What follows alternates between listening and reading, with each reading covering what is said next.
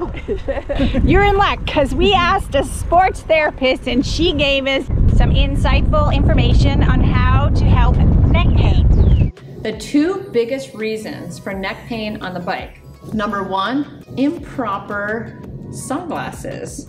If you have sunglasses, and this is for those cyclists who are riding in the hoods or the drops, if you're upright, you're good with really any sunglasses. But if you're down in this position and this is too thick on your sunglasses, this top part, what's gonna happen is when you're looking down on the road, you're not gonna be able to see under like a really thick part of your sunglasses. So you're gonna tilt your head back like this.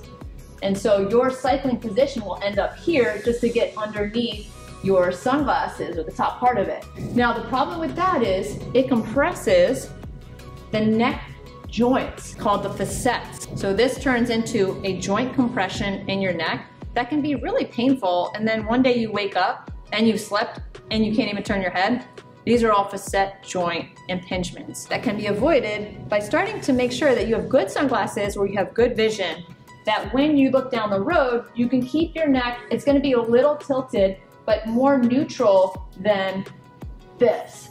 So if you can get here, you still are looking up ahead, that's gonna be a safe position for you to ride and a safe position for your spine. The second biggest reason for neck pain on the bike is actually mid-back mobility.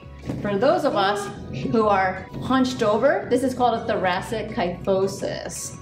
This has to do with posture, everyone.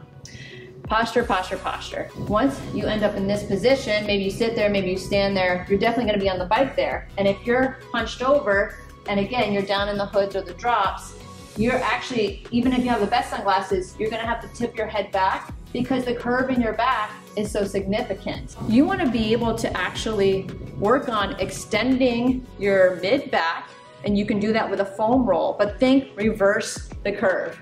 So you could be over a foam roll and just lie over it wherever the ribs attach, and then extend backwards so that way you start opening up the spine.